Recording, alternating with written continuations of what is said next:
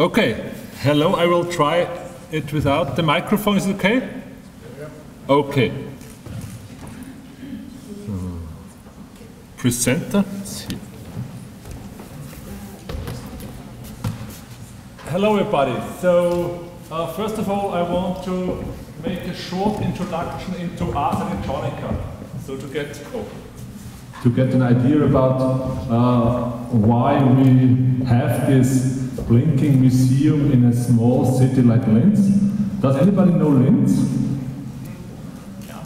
Very nice. Okay, you from yesterday, I suppose. Linz is the third largest town in Austria. It's between Salzburg and Vienna. And I would say about 40 years ago, Linz had a really bad image. In Linz, it stinks, was the thing people said, because we're having a really big steel industry. Still we have the steel industry, but it no longer stinks. And for 40 years ago, interesting people thought about how can we change this image of Linz into some more innovative, into some more interesting, future-like. And they thought about founding a festival, Ars Electronica, in the triangle of art, technology and society.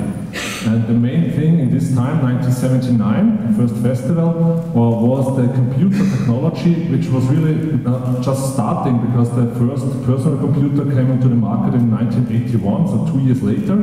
And so there was a festival in Linz with about, I would say, 30 to 40 people from all over the world, talking about this technology and what this technology maybe will influence on our society.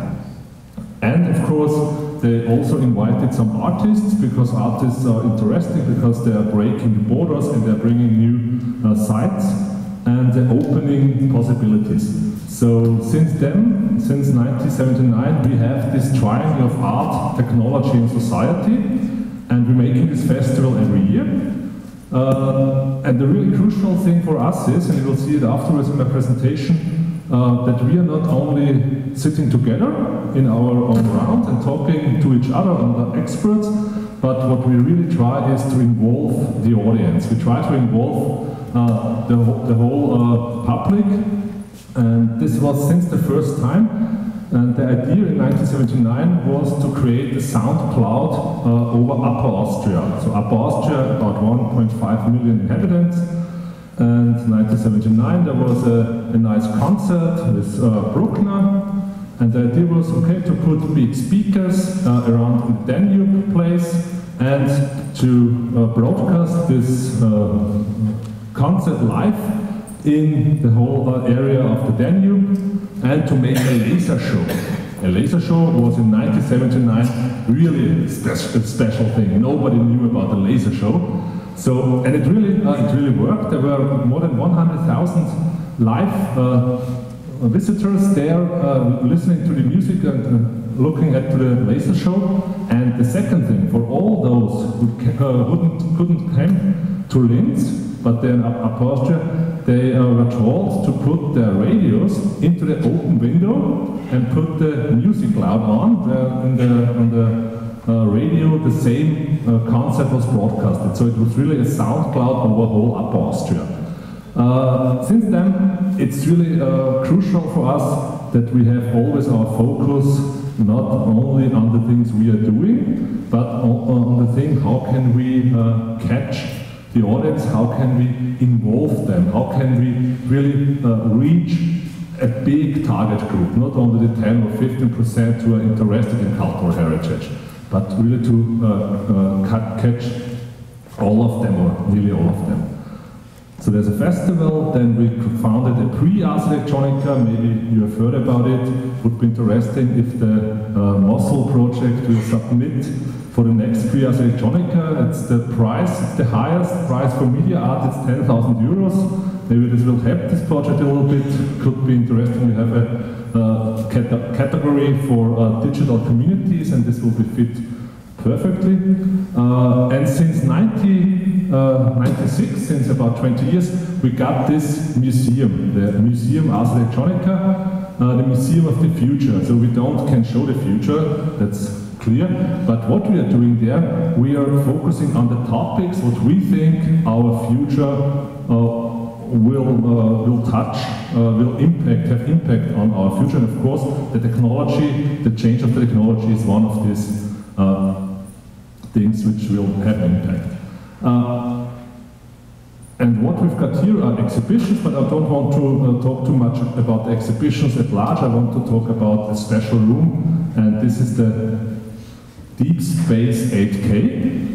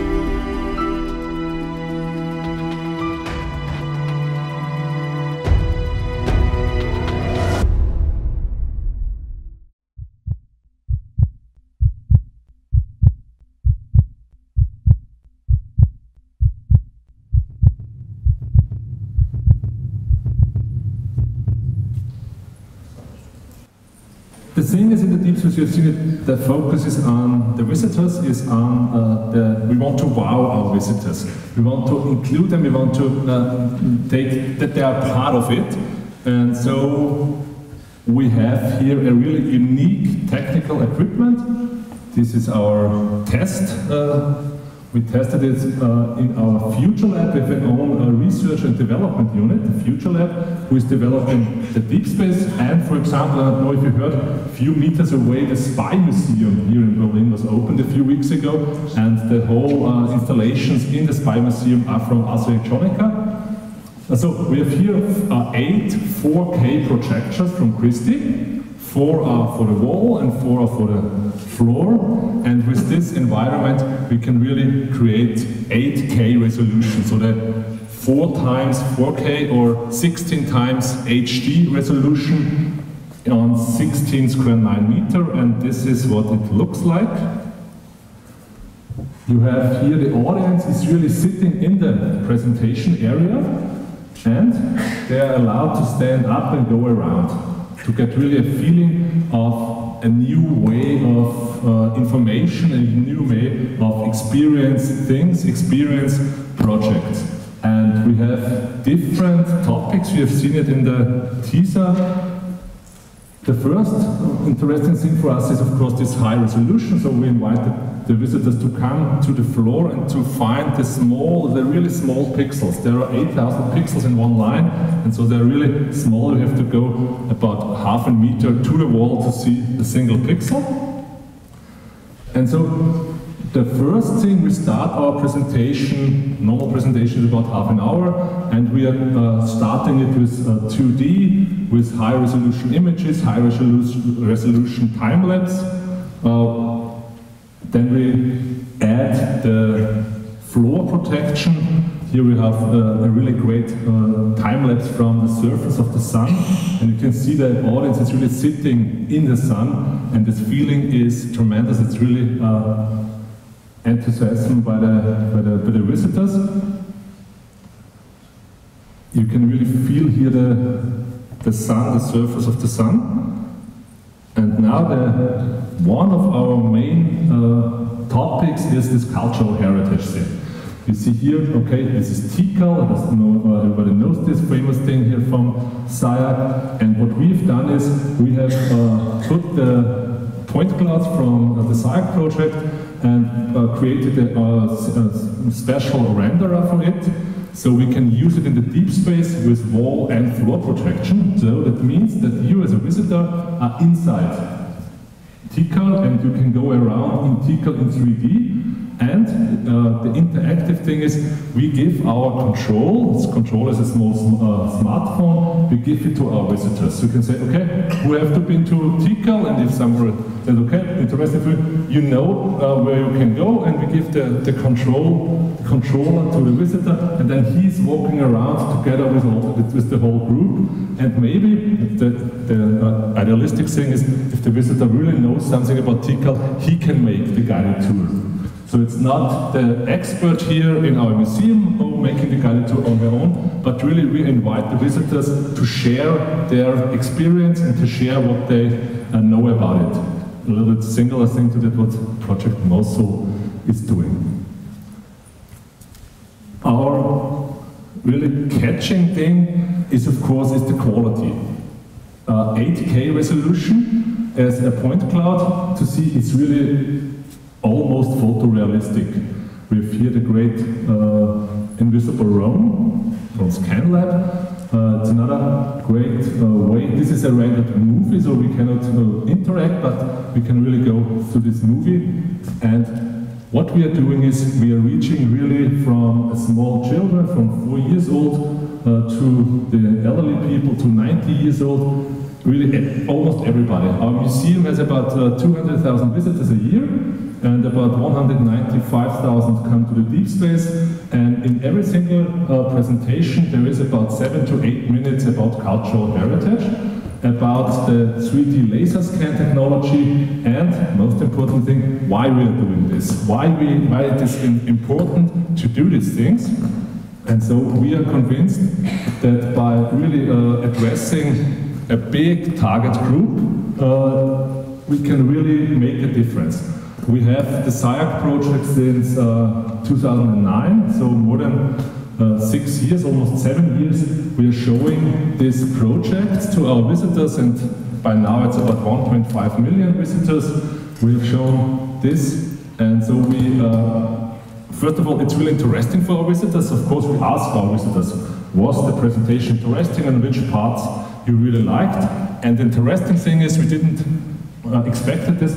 I would say at least 50% this was the cultural heritage. This part was maybe the best, the most interesting thing, because they didn't expect this. They come to a museum of the future, and they're going through the invisible room, or they're going through Tikal. So they didn't expect it in the Ars Electronica Center to see this topic, but the way we did it, so the way we created this in the deep space, they get a great feeling, and some of them said, okay, now I really start getting more information about this. And so what we try to do is to make really the first step for people who even don't know they're interested in these things, but maybe they can get an idea, and hopefully some of them will go on and will it maybe join the Project Mosul or join other projects?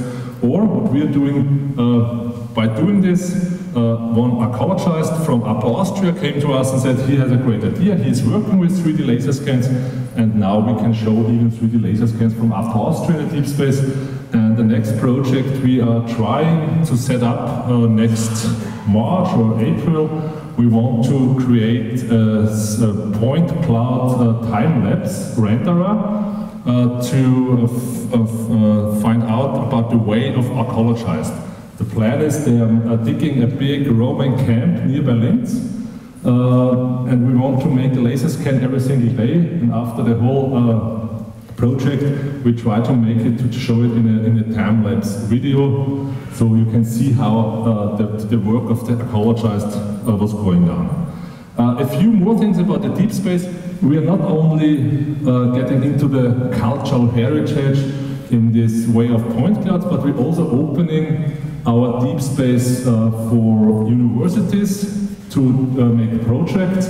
We have a laser tracking in our deep space, so every single person can be tracked. And this is a really great project from the Art University in Linz. By walking around, you can change the colors, and there is a music edit, and the task for the audience is to create one single color. Here another a little bit more gamification way. Again, you can play in this deep space by walking around. 5 different games used to be invented by our university. And the third, or the maybe most interesting topic for the future for us, is the universe within. We created here a really new anatomy room, anatomy of the future, and we added here, and this is a little link to the CyArk project. We are showing here the first place worldwide to show cinematic rendering. This is a special software using to show data out of the computer tomography in a photorealistic way, and we're the first to show this and to show the human body and to make a journey through the human body. Thank you very much.